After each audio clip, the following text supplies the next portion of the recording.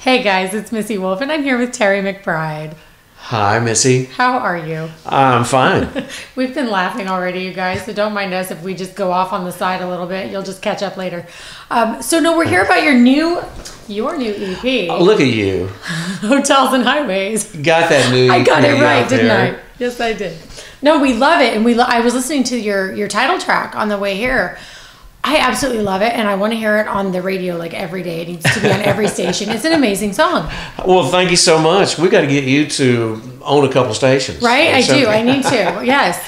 Well, fortunately, some people are feeling the same way and helping and playing, and it's been cool. And yeah, it's a song that kind of got this whole little EP going for me. People ask, how did you get started with this project? Well, it started with a song that I didn't have. I had some people encouraging me to do something, but I just didn't have the song. And this song came about by me just writing a lot of songs like I've been doing for years and years, and didn't know that it was for me until I went in to the studio and had to sing a scratch on it. The other co-writer wasn't able to make it, and so I just read off my laptop, and didn't really think much about it. But the other co-writer that was there with me, he took it back and worked on it, tuned it. It was really bad, but it had a little something to it that was cool. Once he tuned it, it sounded, and they took it, and their publisher immediately took it and played it for Kenny Chesney in the studio and said, just feel like you need to hear this song. So we thought, we're off to a good start. He didn't cut it, but we had cool people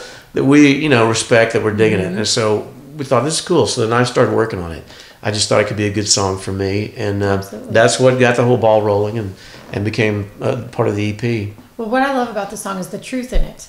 And it just sounds so authentic. It's great. And I love that. And you're obviously no stranger to writing hit songs. Well, I've been fortunate to be involved in a couple of interesting situations, yes, that have led to some really good things, for sure. It's been great to see your work. Your catalog of work has been amazing. You've written for so many wonderful people, but for you to have this song, I'm so glad you kept it on your EP. I'm like, thank you, Kenny. For me, thank you. I love that you're singing this song. I love that you're keeping it now. If somebody else cuts it down the line, that's great for you too. Yeah, but I love hearing this from you because it's true to who you are. It's true to what you've done. Well, I really appreciate that. I mean, that's what I was hoping, and everybody I think tries to accomplish when they start recording a project. I mean, for me, I had about a 20-year break to think about it, so and no real pressure to complete it, although once we got into it, people did want me to try to wrap it up and do something with it. Right. But it's interesting. I'm just getting started, I can tell, after all these years. I'm just I have no limits or boundaries to what I can do, so I want to experiment with that a little bit, and moving forward with another project down the road. But the cool thing is we got a lot of people's attention already with this little thing, and some cool dates have come from it. I was talking earlier, we were discussing, but I just got back from Austin, Texas. I went down and did was part of the benefit for Guy Clark, and it was a fantastic event at a wonderful theater, the Paramount, and just things like that I wouldn't have done a year ago because I wasn't out doing it, so that alone has been worth it. For having the EP, people knowing that I'm alive and well. It's alive and well, you guys. Yeah. You're awesome, and I love that. And I love that you were actually a part of a good cause. Doing benefit shows. I think it's important, and I think that everybody in your position needs to do that. Maybe not all the time, but at least get involved at some point and help others out. Yeah, it felt good. It was good. It was a good cause. You're right, and the people there. It was. I mean, not only was the lineup fantastic, but it was a fantastic cause. And for me, I grew up in Texas, so Guy Clark was a special, figure before I ever met him. Oh my gosh, he wrote a couple of songs I just loved in high school, and more than a couple. But Jerry Jeff Walker was cutting these songs, and I loved it. And then if you were a fan of Jerry Jeff, you became a fan of Guy Clark when you realized he was writing some of those songs. But it was fantastic, and it was my first co-write in Nashville. When I signed with MCA, they started, here's what we're going to do. We're going to help you with your career, and we're going to book you with some people. Right. And they put me my very first co-write. I came up from Texas, and I wrote with Guy Clark, and it was I was just a nervous wreck. It meant so much to me. I wanted to be cool and accepted, and had 8 ideas, a couple good ones, 3 or 4 bad ones. And anyway, it was really cool. I mean, he kind of made me feel welcome. After I left there that day, I went, I just hung out with Guy Clark, and I think I could. It gave me a lot of confidence that he didn't even realize he gave me, But absolutely, yeah, it was interesting, a great experience for sure. That's awesome, and I love that you have that too. And the fact that you get nervous or you were nervous at that point, because it's true though. I think fans take for granted. You're a human being, and there's somebody you're a fan of. There's somebody you admire. So intimidating, and yes. You have the same feelings that the rest of us have. And I didn't have a lot of confidence then either. I was kind of new to town. I had a deal which kind of made a guy like Guy Clark want to write with me. He didn't need me to help him write a song, but he was willing to help me because I had a deal. He's a songwriter trying to make a living too, and I'm sure they thought because I was from Texas we'll hit it off, and I'm glad they did it. Yeah. Because it led to more meetings and getting to know him a little better, and always intimidated by him. I never wrote any landmark tune with him. I think I was just it was tough, But I sure enjoyed the time I got to spend with him, and took a couple other young artists. A friend of mine, Jed Hughes, over and introduced him to Guy, and they became pals. So I was kind of glad I was able to facilitate that in some way, because I know Guy really got a kick out of him, and it was cool. Fun. That's exciting, and I think it's fun too to look back where one moment you trace back all of these events that stem from one moment, right? And that's really just kind of a neat thing. We do it all the time here at the magazine. We're like, if we hadn't met that one person in that one bar, we wouldn't be here tonight because this stemmed from that. And well, this business is all about that. You know that. Yeah, networking is at whatever level you're at. Young kids coming to town, it's a networking situation here. People ask me all the time, how do I get started? It's like, man, if you're going to come here, you just got to get out and be willing to do anything and everything. You got to meet people you never know. Yep. And if you've got some talent, then you might really start meeting the right people. Exactly. That's the key to it. Exactly. Definitely meeting the right people. Yes, oh my gosh. Without it, you can waste a lot of years. I've seen it happen to some decent, talented people. They've hooked up with the wrong people and wasted a lot of time, bogged down in deals that didn't happen and never did. And I'm lucky. I'm fortunate. I didn't come here until my late 20s. I was almost 30 before I got signed.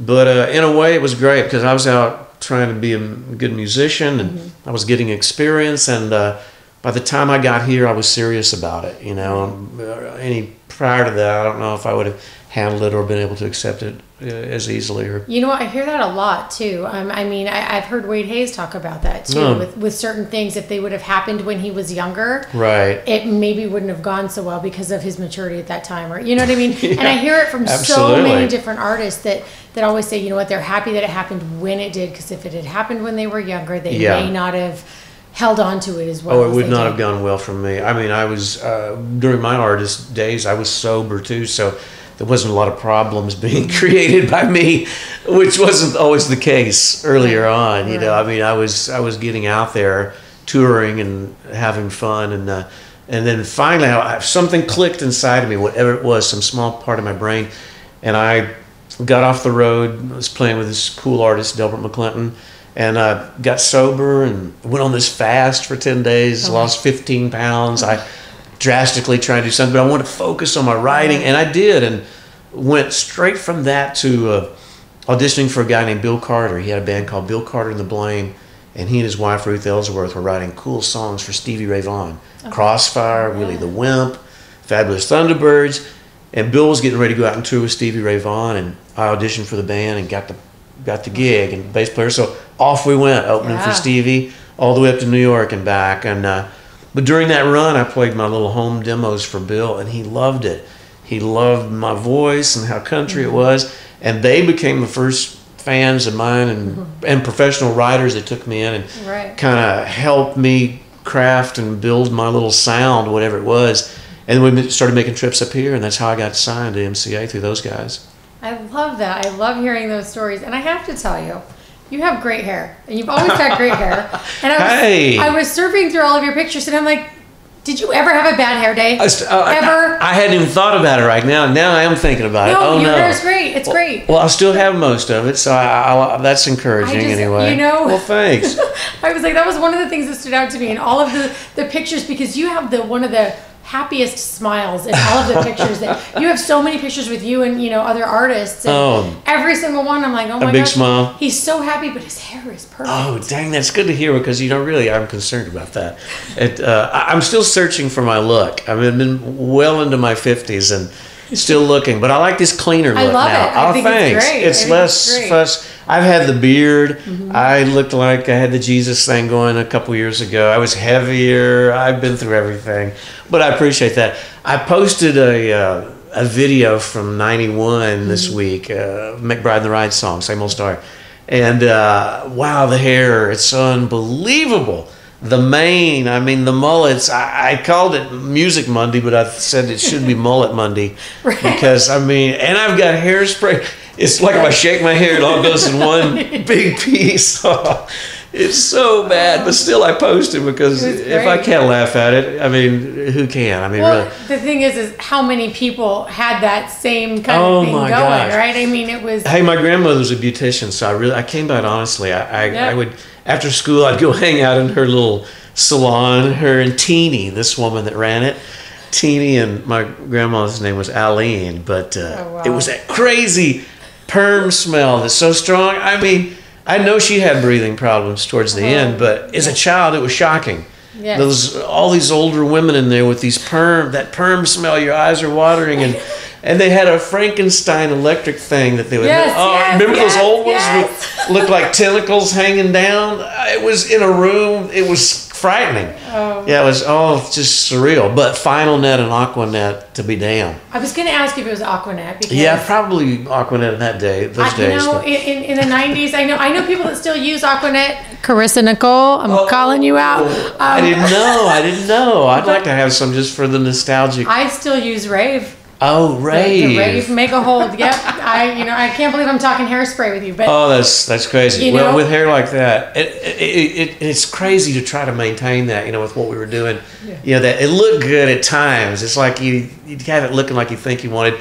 Then I remember we went out to the desert and shot this video called Hurry Sundown, and we traveled all day in a worn-out Winnebago. The glamour of the business behind the scenes. We fly across the country from a fair date. They pick us up in a worn-out Winnebago. Boom, boom, boom, boom. All the way there, you can feel every bump. And we're bouncing like, man, trying to talk, going, what are we? Out to Palm Springs, I guess. One of those lake bed, dry bed. And there I am, my hair is perfect. And the wind isn't blowing. They brought in a chain link fence. I'm staring through the chain link fence on the lake bed, dry lake bed. It's so crazy. Then we get back to the Winnebago. Boom, boom, boom, boom, boom, boom. From Miles over to Malibu. Now the wind is blowing about 80. My hair is everywhere. And no telling what we've spent on this video, And at the end, all you can see is my hair is just being beat to death. It looks like, that's all some people remember from the videos, how bad my hair looked. You know what, though? That's what a great memory. Well, thanks. You made me feel better about my hair all of a sudden, because that's what I remember the bad hair days. Well, your hair reminded me a lot of Brian White's hair. And I've kind of got that the same kind of thing going for a while. And now he's more clean cut like you. Oh, is he really? Yes. And so, anyways, I had to go there. Well, that's fine. And your description reminded me of the movie Hairspray, because it really, one of their songs. Oh, yeah. You spray it and lock it. You could take off in a rocket, and the hair stays in place. And I'm just like picturing that, right? That had to have been amazing. Well, that 90s thing, I mean, if you look around, not only pop and rock, but country was starting to, evolve. And, we were just kind of becoming, we were really kind of a hair band, Billy Thomas had a huge head of hair. Ray Herndon was the guitar player. He had we all had the same kind of look. And so did everybody else. That was just part of it. I mean, people that weren't musicians did. I remember doing, you're right. It wasn't just about the music business. No, it was a real look. Oh, some guys are sad today. The mullet is gone. I got comments on my picture yesterday. I mean, the video, like, man, I really, my wife doesn't like it, but I think the mullet's not bad. I was going, oh my God. I was going to tell you, there's people that are trying to make it a comeback right now. Are they really? Yes. I could see it happening. Yes. The Joe Dirt or whatever, that whole vibe thing could come back. Joe Dirte, remember? That's it. Make it fun. Oh my gosh. Hey, I saw it up close. We were talking about, I did this thing with Billy Ray Cyrus at the very peak of his achy breaky heartness, And we went down to Stone Mountain, Georgia, where that's at. we were the headliner. We had the big hit, Sacred Ground, and the station was just killing it down there for us. Well, Billy Ray was the opening act. So in the meantime, as the date's getting closer, his song is blowing up to 14 million, whatever it ended up being, So we get there, they had almost 90,000 people there that day. They weren't expecting a good crowd, Right. And about 89,000 of them were there to see Billy Ray Cyrus, unfortunately for us. So they come on the bus and go, what do you want to do? What do you want to do? Do we want to let Billy Ray open? And of course the crowd's out there chanting Billy Ray already. It's in the middle of the afternoon. I went, oh my God. I mean, we went on and we decided to open for him. But and we got a great response. We had hits. The guys were like, man, go out there and kill him. You got hits. But it was so weird because it was just the excitement level over him and that song at that particular time. It was unbelievable. That song, I mean, that was everywhere. I remember him on talk shows. Oh my gosh. That. I just remember so many. I mean, that song exploded. It had its own dance. It just it was unbelievable. It really was. And crazy. Just an over the top nice guy. I mean, it ended up doing some other shows with him later, but yeah, that 90s thing, it was just crazy. I mean, that's going back to the mullet, of course. But I know. And you know what, though? The 90s, we had, I mean, that's honestly for a lot of us and a lot of the true country fans, a lot of fans of the magazine, that's where they're still at. They love the 90s music. And that's another reason why I love your new song, too, because it's the good country music that we all love and we crave every day. And I'm not saying there's anything wrong with the bro country or anything like that, but there are so many of us that's just where our heart is and that's what we want to hear. And I do feel like there's so many artists that jumped on that bandwagon because it's what the trend was instead of staying true to themselves. So seeing you stay true to who you are in your art, I just love that. I think it's great. Well, thanks. Yeah, I hope to continue to sort of find my way as I continue recording. But that's me. I mean, I'm a country singer. If you've heard my voice, it's still kind of like the guy that sang on those records years ago. But that's what still excites me and gets me going as far as music. Chasing trends and things, it's not going to work for me ever. Even as a writer, it's just it's strange. I mean, I know what's happening the last few years, and it's really not what I do, although I've still managed to have gotten some cuts and a couple great things have happened along the way. But I just have to be, like you say, being true to yourself and what I do. As a singer, for me, I'm really looking forward to taking this country thing even a little further on the next batch. Not that it's going to be retro, really, but I just love it, whether it's Gene Watson or whatever. I think about these guys that are still out there. I know. These country guys. Gene Watson's still killing it. Yeah. Somebody just saw him here in town and said, he said he was sick, and they said it was killer. I mean, that's crazy. Farewell Party, I'm done after that. I mean, I just, if you're not a fan of that kind of stuff, you just don't know, I mean, I remember how, this is what I love about country music, really. You break it down to the simplest form of, like, He Stopped Loving Her Today. So I was telling my daughters, if you never heard He Stopped Loving Her Today, one's 20, the other's 15. So I said, you've never heard it. You've never heard, I couldn't believe it, shocked. They listened to a lot of things. So I pulled up the video, just the audio of it. By the end of it, they were completely overcome with emotion. They were not expecting it. They were following the story and hanging on to every word, and they couldn't believe it. And I went, that's it. That's why you're a fan of a certain type of something that speaks to you, and it just doesn't get any better than that, And the stories in country music, it just doesn't get any better, in my opinion, That's what really separates us from everything else, and it's always going to come and go, and I like that too. There's some cool stuff. Change is always going to happen. Yeah, some stuff that's come along already that's cool. There's a cool thing like with John Party right now. He's a country guy, but he's kind of a current guy too, so they've been able to mesh that together, and it's like people love it, and I can see why. Yeah. It's really cool. I mean, I know his producer, Bart, is a good pal of mine, and we write quite a bit, but... and my friend Bryce Long got the next single for John Party, actually. But that's a cool thing that's going on there. It's a country guy. Yeah. Definitely. It's interesting. But yeah, there's room for all kinds of stuff. And there is. Music, people are always searching for the next whatever, and I get it, Absolutely. And that's why I'm so excited to share your music with everybody, your new stuff, because it is great. And everybody needs to hear it. And well, thank you so much. If I had a ton of radio stations, I would play it on every single one. Hey, this will help. So you guys who have radio stations, play it. Hotels and Highways. Come on, it won't hurt you a bit, I promise. Absolutely. Feels good. Come on. Yeah, it does. But is there anything else you want to tell everybody? I know I've been taking up all of your time. No, you haven't. No, we spent probably too much time on my hair, but that's all right. No. I think hair is But I went with you. It's my own fault. I went right down that trail with I know, you. I'm so sorry, but I was like, I can't do this interview without mentioning it because it just was perfect. And now, I mean, for me, it's just more focusing on what's going to happen next. Right. I mean, personally, I'm getting ready to shoot a video for Hotels and Highways. Right. Want to do something kind of cool and dramatic. Got a young guy that I've been working with that does all my photography, and he's also a videographer, a little film guy. You know, he's got the man bun thing happening. He's got that look going on. But I love the man bun. yeah, he's a great guy and really talented. He put a little EPK thing together for me that was really cool. We used some old footage from back in the day on the road and some cool stuff, and people really reacted and responded to it. But yeah, just things like that. We're focusing. I am, getting ready to hit the road and do a few dates, which is really new and different for me. And next year, definitely going to hit it pretty hard and see what we can create and come up with, and try to find, just those places of people who want to, hear what I'm doing. Those people that are interested, stations that are playing it. We're just kind of building. Even if it's regional or whatever, we're just kind of going where the music's taking us at this point. Absolutely. Well, and I think that's the best plan too, right? I mean, let it come and let it happen, and just enjoy the ride the entire time. It is. I mean, I'm still a songwriter. Nothing's really changed, but like we were talking earlier, I do kind of like the spending a little bit of time, different energy on this project, and it's been cool. I mean, it's all part of what I do, but so far I've enjoyed all of it. All right. Well, fans can find you online and social media, right? Absolutely. Terry McBride Music on almost everything, Facebook and Instagram. The Terry McBride on Twitter. And that we put links up, so there's no excuses. Oh, come on. Yeah, you can find me. Right, absolutely. My website. Yeah, I'd love people to go on there and check it out. Some cool photos on there and some little interesting tidbits. I'm going to put this up for you guys to see put again. That up one more Hotels time. and Highways. Go out, get it, order it, do whatever you got to do, but you have to get this played on your radio station. So call and request it too.